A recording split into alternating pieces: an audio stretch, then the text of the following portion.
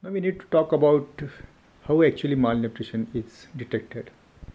In Anganwadis, what they do basically is weigh the child every month and enter the weight for age on the growth charts. There's a growth chart for girls and there's a growth chart for boys separately because WHO wants it separate because the norms are slightly different. So when they enter this, there are three tracks. One is the normal green track, second is moderate malnutrition, which is yellowish, and the third one, red, is meant for severe malnutrition.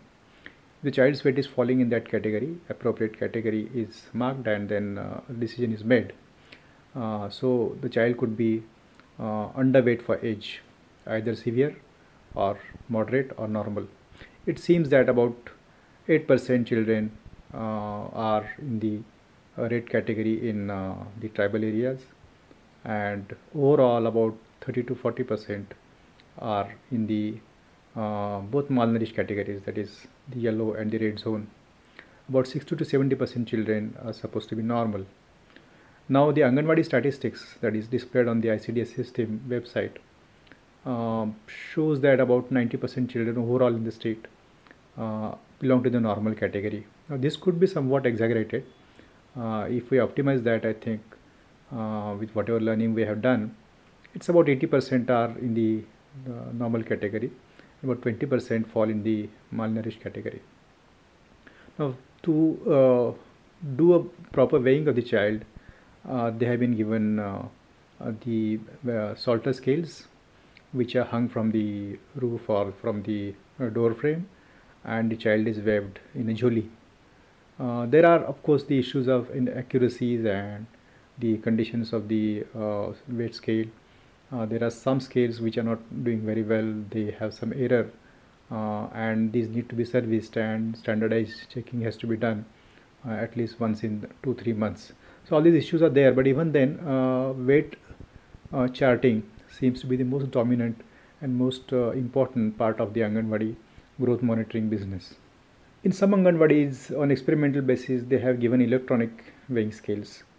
Now there are 2-3 types, and the one I am showing you here is the electronic weight scale on which the child is supposed to sit, and these two is programmed for detecting malnutrition. The moment the child sits there and the weight is recorded, then that gives the electronic weight scale will give you the grade of malnutrition, whether it's normal, moderate or severe malnutrition, because the data is basically fed into that electronic weight machine, and for that Anganwadi this serves as a good tool. But there are issues about these weighing scales. There are issues of charging because electricity is not there in Anganwadis anywhere, so they have to take home and charge it.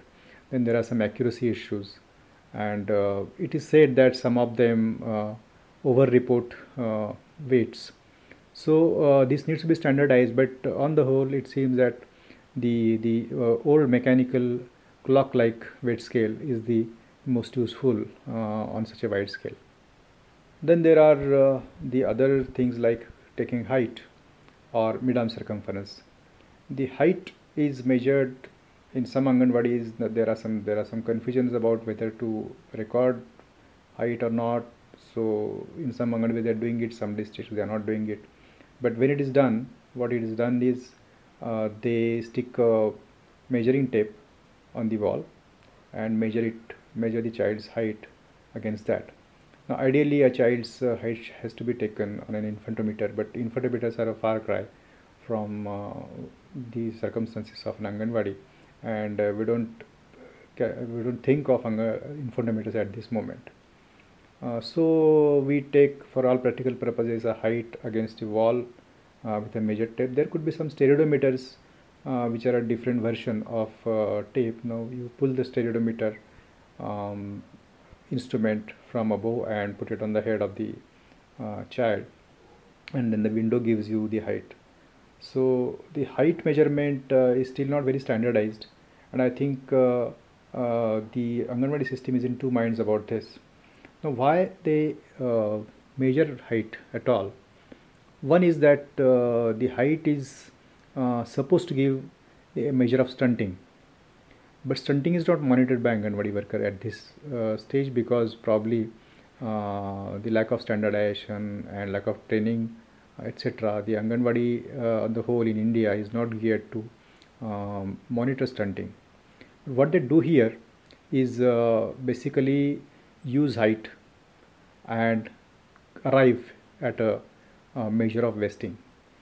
Now for this they have given them booklets where you have charts for girls and boys, and you can enter your height there and see what the expected weight should be. If the expected weight, the real weight is less than the normal or expected weight, then it is called wasting. Now this could be moderate wasting or severe wasting. Severe, the wasting itself is a very important criterion, because it gives you kind of acute malnutrition status. And acute malnutrition status, especially the severe one, is supposed to lead to mortality.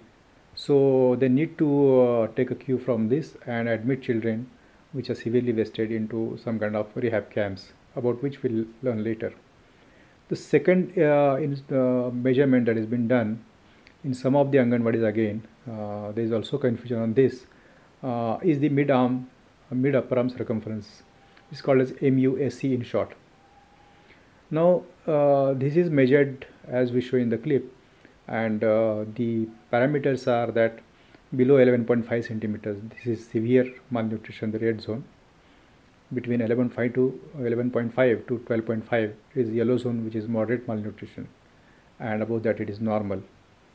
Now this is for a child which is from 6 months to 3 years. Now this is a qualitative test kind of, but actually the mid-arm circumference is a quantitative measure, and we need to fine-tune this test to understand and arrive at a better measure of malnutrition. So if we suppose move it to 13.5 centimeters or 12.5 centimeters as a cutoff point for severe malnutrition, then we'll probably have a better yield of malnutrition, so that it is comparable to other measurements of malnutrition. But on the whole, today the severe malnutrition, which is below 11.5 centimeters, is admitted to rehab centers, and it is mainly used as an additional test for finding malnutrition. So finally we have to arrive at some kind of diagnosis for if the child is malnourished, either by underweight criterion or by wasting or by mid-arm circumference being lower than 11.5 centimeters. There is an additional criterion of pedal edema, that is foot edema, that you can show in this picture, and these 4 criteria are supposed to detect malnutrition.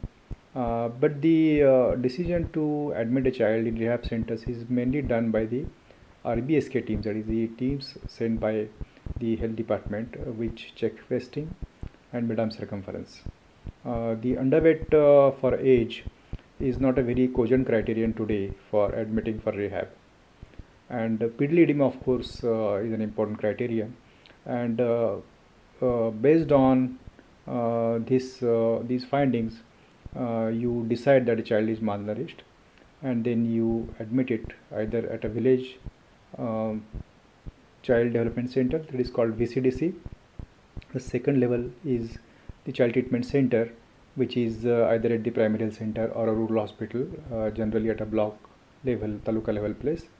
And the third level is the district level, where you have nutritional rehabilitation centers or nutritional or NRCs. Now in a village, if it is not possible to do a camp approach, that is VCDC, sometimes they have a home VCDC. For instance, in some villages you may not have as many children to qualify for a camp. So if you have only 1 or 2 children, then probably it is better to go home and give all the services that you otherwise give in the VCDC. Here we'll see some of the rehab centers at the village level in the Anganwadi. You have a 9 to 4 o'clock VCDC, where about 4 to 5, 6 feeds are given, and there is a recess in which the mother goes home at 12 o'clock and comes back at 2 o'clock, and she is expected to give a feed in that period also. Amoxicillin is given to reduce infections. Then albendazole is given for worms. And there are some additional micronutrients, and vitamin A is also given appropriate for that age.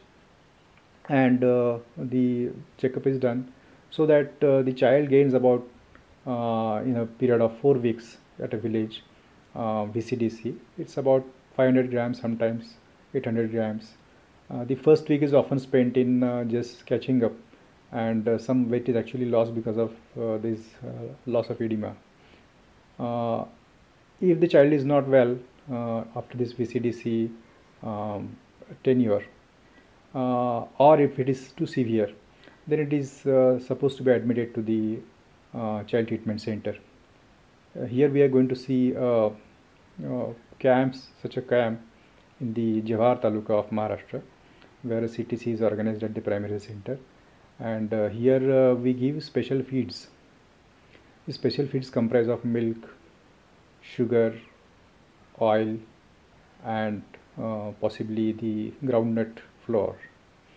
Of course, micronutrients added, and the child and the mother are supposed to stay there for about 3 weeks and take all the feeds. All the treatment is free, and medicines are given. There is a doctor to look after all these children, and the mother for loss of wages is compensated appropriately.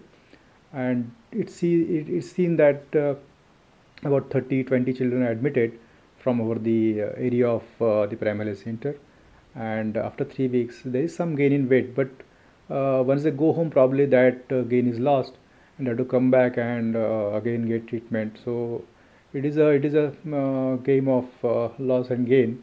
But what happens is the mother learns about how to feed the child and how to take care. That is an important thing that the mother takes home. So probably that's what is going to take the child across, apart from whatever medical help it has got in the CTC. The third level is the district level NRC.